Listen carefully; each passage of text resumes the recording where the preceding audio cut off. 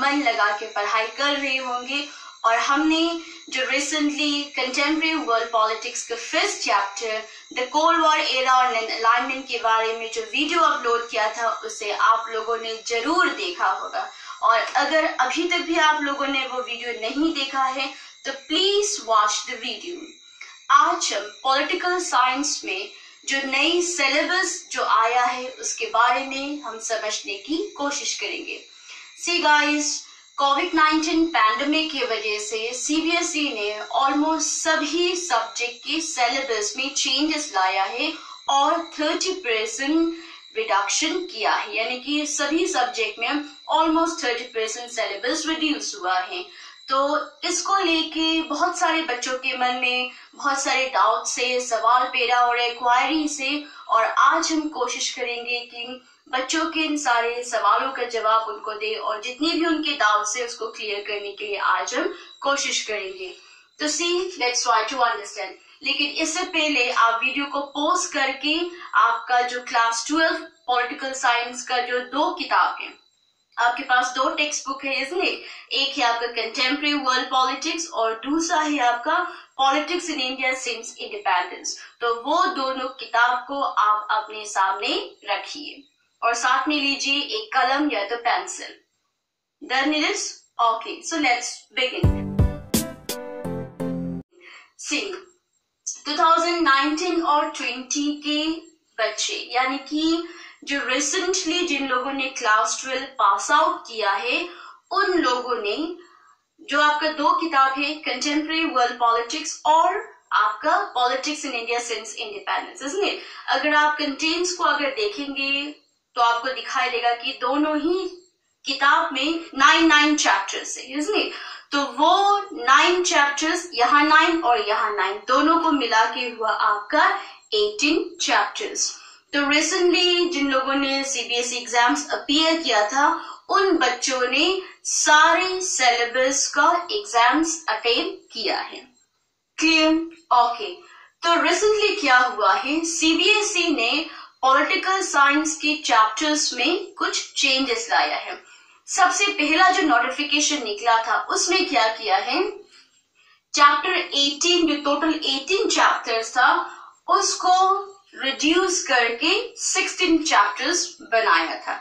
यानी कि आपका जो पहला बुक है कंटेम्प्रेरी वर्ल्ड पॉलिटिक्स का थर्ड चैप्टर क्या है, US hegemony in world politics को उन लोगों ने डिलीट कर दिया था। क्लियर? उसके बाद में जो दूसरा किताब है politics in India since independence का दूसरा चैप्टर, वो चैप्टर क्या था, era of one party dominance को भी उन लोगों ने डिलीट कर दिया। क्लियर? तो 18 चैप्टर्स में से 2 आपका चैप्टर्स डिलीट हुआ है। पहला कौन सा हुआ है आपका फर्स्ट पार्ट जो कंटेम्प्रेरी वर्ल्ड पॉलिटिक्स का जो थर्ड चैप्टर है US hegemony in world politics, वो डिलीट कर दिया गया। उसके बाद में जो दूसरा किताब है politics in India since independence का सेकंड चैप्टर, वो कौन सा है, era of one party dominance को भी डिलीट कर दिया। क्लियर? इसका मतलब ये है कि अगर कोविड-19 पैंडेमिक अगर नहीं होता तब भी आपका सिलेबस में ऑलरेडी चेंजेस हो चुका था। 18 चैप्टर से 16 चैप्टर्स बन गया था। क्लियर? तो रिसेंटली क्या हुआ है, आपका जुलाई में जो नया नोटिफिकेशन आया है उसमें आपका 30% सिलेबस और रिड्यूस किया गया है और 16 चैप्टर से हो गया है आपका 12 चैप्टर्स, यानी कि कंप्लीटली आपका पहले कितना था, 18 चैप्टर्स था और अब प्रेजेंटली जो आप लोगों को जो पढ़ना है वो कितना है आपका, ओनली 12 चैप्टर्स, यानी कि आपका बोझ काफी हल्का हो गया है। ओके, तो लेट्स ट्राई टू अंडरस्टैंड कि कौन कौन से चैप्टर्स को डिलीट किया गया है। सी, सबसे पहले आप कंटेम्प्रेरी वर्ल्ड पॉलिटिक्स का जो किताब है उसको खोलिए और कंटेंट्स को ध्यान से देखिए। सी, आपका यहाँ में यूनिट्स होगा, उसके बाद यहाँ पे कंटेंट्स लिखा है। क्लियर? तो आपका जो फर्स्ट यूनिट है वो है आपका the cold war era, second है आपका द एंड ऑफ बाइपोलरिटी। क्लियर? तो दोनों एज इट इज रहेगा, इसमें कोई चेंजेस नहीं है। थर्ड है आपका US hegemony in world politics. तो जैसे मैंने पहले क्या कहा था, US hegemony in world politics जो है वो पहले ही डिलीट हो चुका है, तो इसको आप लोग नहीं पढ़ेंगे, तो इसको क्रॉस कर लीजिए। क्लियर? उसके बाद में नंबर 4 में है आपका alternative centre of power. Clear? Number 5 में है कंटेम्पररी साउथ एशिया। नंबर 6 में है इंटरनेशनल ऑर्गेनाइजेशन। उसके बाद नंबर 7 वो क्या है आपका security in the contemporary world. ये चैप्टर भी कोविड-19 की वजह से डिलीट हो गया है। ओके, यानी कि 7 चैप्टर्स अभी आप लोगों को नहीं पढ़ना है। Clear? Then 8 chapter environment and natural resources, ये चैप्टर भी कोविड-19 की वजह से डिलीट कर दिया गया है और ये चैप्टर्स भी आप नहीं पढ़ेंगे।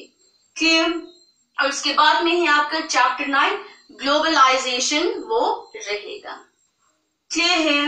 ओके, नाउ रिवाइज चैप्टर को ध्यान से देखिए। सेम अभी का जो लेटर्स, जो नोटिफिकेशन, जो पीडीएफ जो सीबीएसई ने इशू किया है, उसमें आपका सिलेबस इस तरह से है। यूनिट्स आपका नंबर 1 पे the cold war era and non aligned movement है। पहले क्या था आपका ओनली कोल्ड वॉर एरा, इसमें स्लाइटली चेंजेस किया है, वो है आपका cold war era and non aligned movement. Clear?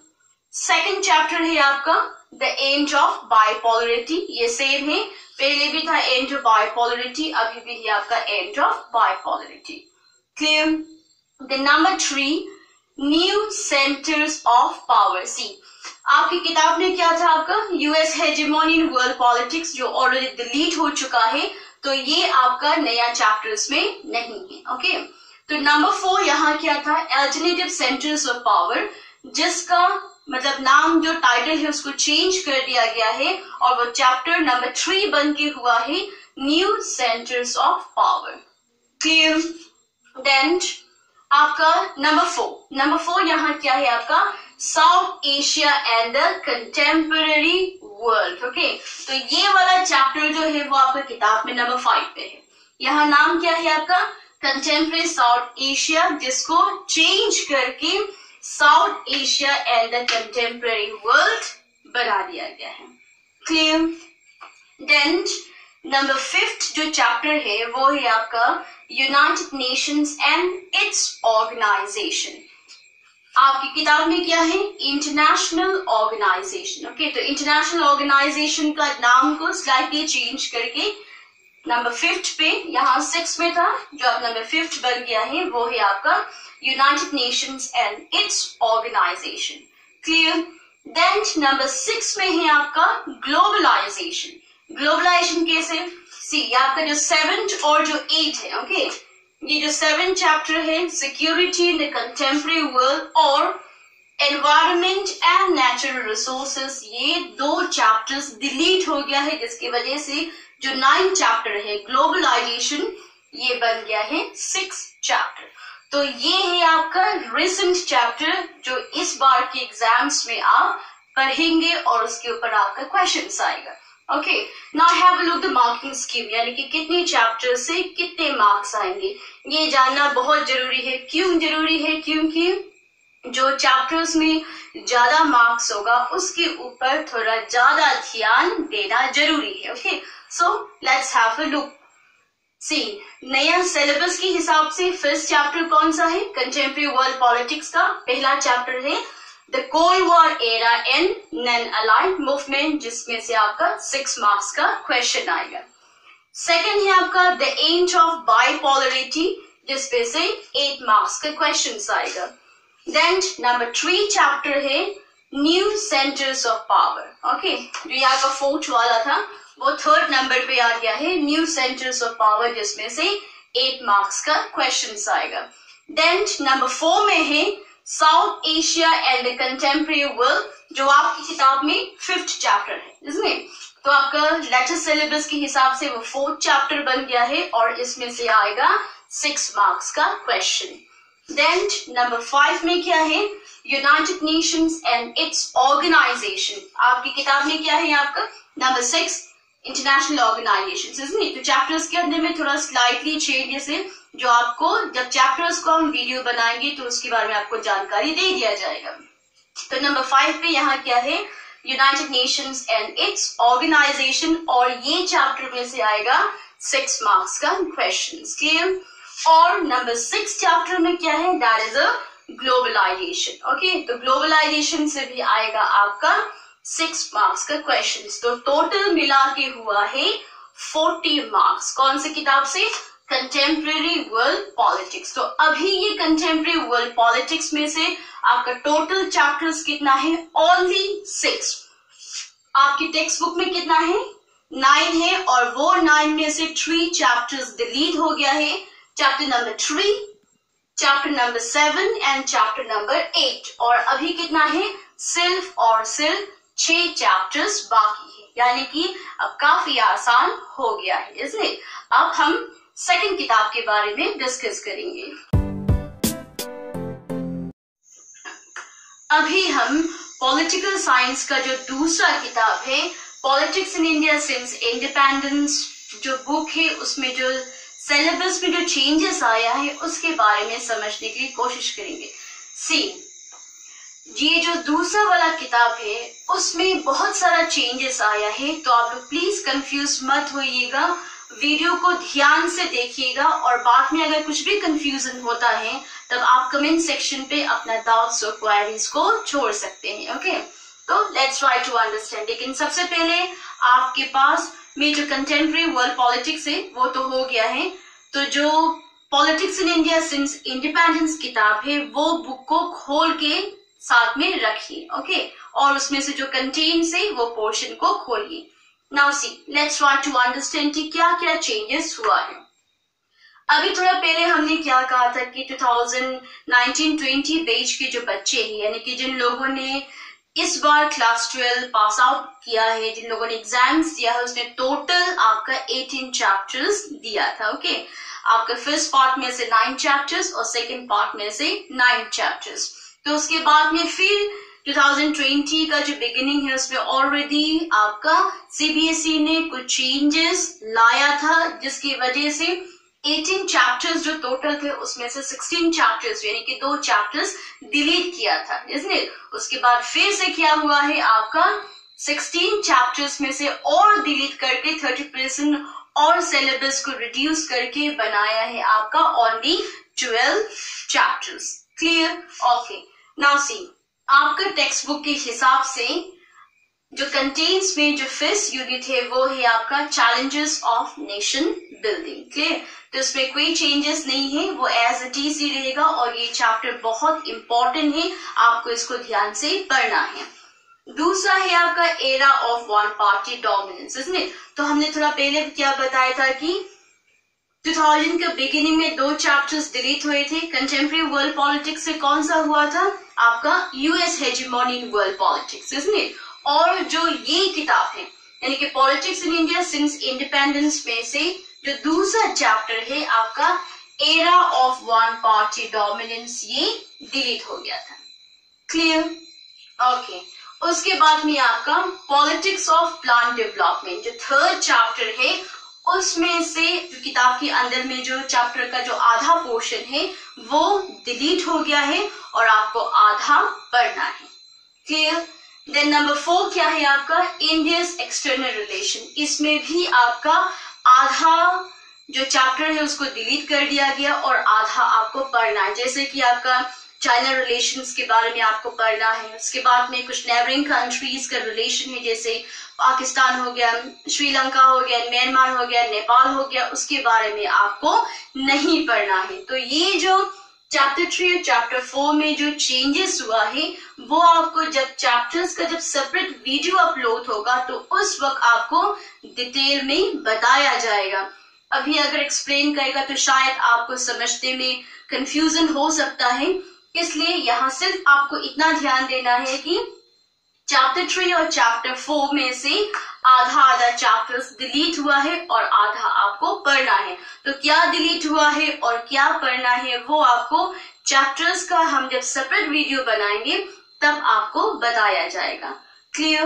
Okay, next क्या है number 5, that is a challenges to and restoration of the Congress system. ये as it is है, इसमें कोई खास चेंजेस नहीं है. Then next क्या है आपको the crisis of democratic order, ये भी आपको पढ़ना है. Then 7 chapter, okay, rise of popular movement. ये जो 7 chapter है वो आपका कोविड-19 पैंडेमिक की वजह से इसको डिलीट कर दिया गया है, यानी कि ये 7 चैप्टर आपको नहीं पढ़ना है. क्लियर. देन नंबर 8 क्या है रीजनल एस्पिरेशन. तो ये रीजनल एस्पिरेशन भी कोविड-19 पैंडेमिक की वजह से ये चैप्टर को भी डिलीट कर दिया गया है और इसे भी आप नहीं पढ़ेंगे. Clear. Then number 9 recent development in Indian politics. ये चैप्टर आपको पढ़ना है. तो टोटल आपका 9 चैप्टर्स है. तो 9 चैप्टर्स में से 3 चैप्टर कौन कौन सा? Second chapter, era of one party dominance, okay. Then 7 chapter, rise of popular movement, और chapter 8 regional aspirations. जो ये 3 chapter है वो recent syllabus में included नहीं है, उसको delete कर दिया गया है. Clear? तो अभी का CBSE का नोटिफिकेशन में जो PDF जो आया है उसमें क्या है आपके सिलेबस में काफी चेंजेस है. कुछ चैप्टर्स के नाम भी चेंज हुए हैं, लेकिन प्लीज आप लोग कंफ्यूज मत होइए और इसको ध्यान से सुनिएगा. ओके, तो जो आपको पढ़ना है वो क्या है? सबसे पहला यहाँ क्या है चैलेंजेस ऑफ नेशन बिल्डिंग. ये चैप्टर आपको पढ़ना है. क्लियर. सेकेंड चैप्टर यहाँ कौन सा है? वो है आपका प्लांट डेवलपमेंट. तो प्लांट डेवलपमेंट चैप्टर कौन सा है? यहाँ जो थर्ड चैप्टर था पॉलिटिक्स ऑफ प्लांट डेवलपमेंट, इसको चेंज करके प्लांट डेवलपमेंट रखा गया है, इसलिए. और इसमें से क्या था कुछ पोर्शंस डिलीट थे. तो ये हो गया second chapter. Then third chapter कौन सा है? India's foreign policy. और ये कौन सा था आपकी किताब में? आपकी किताब के हिसाब से नंबर 4 पे है, chapter 4 India's external relation. Okay, तो अब क्या हो गया है इंडियाज फॉरेन पॉलिसी आपका थर्ड चैप्टर हो गया, जिसमें से भी कुछ पोर्शंस डिलीटेड है, कुछ पोर्शन आपको पढ़ने हैं. क्लियर. देन नंबर 4 चैप्टर में कौन सा है? Parties and the party system in India. ये कौन सा है आपका? चैप्टर 5. ओके, चैप्टर 5 आपकी किताब में क्या है? Challenges to and restoration of the Congress system. इसको जो चैप्टर का जो नाम है इसको बदल के रखा गया है parties and the party system in India. इसमें भी कुछ कुछ स्लाइड चेंजेस है जो बाद में आपको डिटेल में समझाया जाएगा. देन उसके बाद है आपका डेमोक्रेटिक रिसर्जेंस, इसमें डेमोक्रेटिक रिसर्जेंस कौन सा है आपका? जो नंबर 6 है आपकी किताब में वो क्या है? The crisis of democratic order. तो इसको ये जो नाम है इसको चेंज करके रखा गया है डेमोक्रेटिक रिसर्जेंस. क्लियर. तो चैप्टर 6 कौन सा है? चैप्टर 6 है आपका Indian politics trends and development. और ये आपके टेक्स्ट बुक में कौन सा है? Recent development in Indian politics. तो ये जो नाम है इसको बदल के रखा गया है Indian politics trends and development. Okay, तो काफी नाम में चेंजेस हुआ है चैप्टर्स के नाम पे, लेकिन प्लीज आप लोग कंफ्यूज मत होइएगा. अगर कुछ भी कंफ्यूजन होता है तो आप प्लीज कमेंट सेक्शन में अपना डाउट्स क्लियर करने के लिए वहां पे क्वेश्चन छोड़ सकते हैं. Okay, now let's take the marking scheme. Number 1 कौन सा है आपका? Challenges of nation building. Okay, और challenges of nation building that is a very important chapter as I said earlier, और इसमें से आपको 8 मार्क्स का क्वेश्चन एग्जाम में आएगा. देन सेकेंड है आपका प्लान डेवलपमेंट. प्लान डेवलपमेंट से 4 मार्क्स का क्वेश्चन होगा. चैप्टर 3 है इंडियाज फॉरेन पॉलिसी, इसमें से 4 मार्क्स का क्वेश्चन होगा. और नंबर 4 कौन सा है? Parties and the party system in India. ये कौन सा था? चैप्टर 5. ओके, तो parties and the party system in India में से आपको 8 मार्क्स का क्वेश्चन आएगा. देन डेमोक्रेटिक रिसर्जेंस से 8 मार्क्स का क्वेश्चन, और chapter 6 Indian politics trends and development से 8 मार्क्स का क्वेश्चन आएगा. तो टोटल मिला के होता है आपका 40 मार्क्स, इसमें. तो थोड़ा पहले हमने कौन सा पढ़ा था? कंटेम्प्रेरी वर्ल्ड पॉलिटिक्स में से भी आपका 40 मार्क्स का क्वेश्चन आएगा, और politics in India since independence में से भी 40 मार्क्स का क्वेश्चन आएगा. और जो रिमेनिंग जो 20 मार्क्स है वो आपका प्रैक्टिकल एग्जाम से होगा, इसमें. तो आपका 20 + 40 + 40 इज इक्वल टू 100 मार्क्स। 40 दोनों किताब में से 80 हुआ जो रिटन होगा, और जो रिमेनिंग 20 है वो आपका प्रैक्टिकल एग्जाम से होगा। तो आई होप ये जो रिसेंट जो चेंजेस हुआ है पॉलिटिकल साइंस क्लास 12 के सिलेबस में वो आपको समझ में आया होगा। हम फिर से बार बार बोल रहे हैं कि कुछ भी अगर कंफ्यूजन है, डाउट्स है, तो प्लीज कमेंट सेक्शन में आप लोग अपना क्वेश्चंस को वहां पे पूछ सकते हैं। ओके, तो जितना हो सके I try to give an answer. आप लोग का डाउट्स को हम क्लियर करने के लिए कोशिश करेगा, और अगर ज्यादा क्वेश्चंस हुआ तो उसके ऊपर में एक एक्स्ट्रा से आप लोग को वीडियो बता के आप लोग का डाउट्स को क्लियर करेंगे। Okay, so I hope this is clear है। तो थैंक यू सो मच। हम फिर कल मिलेंगे एक नई वीडियो के साथ। So study well and keep in touch, and please don't forget to like and subscribe the channel. Okay, और जितना हो सके अपने दोस्तों के बीच में मेरे YouTube चैनल को शेयर करना ना भूलिए। तो thank you so much. Till then take care and study well. Bye bye.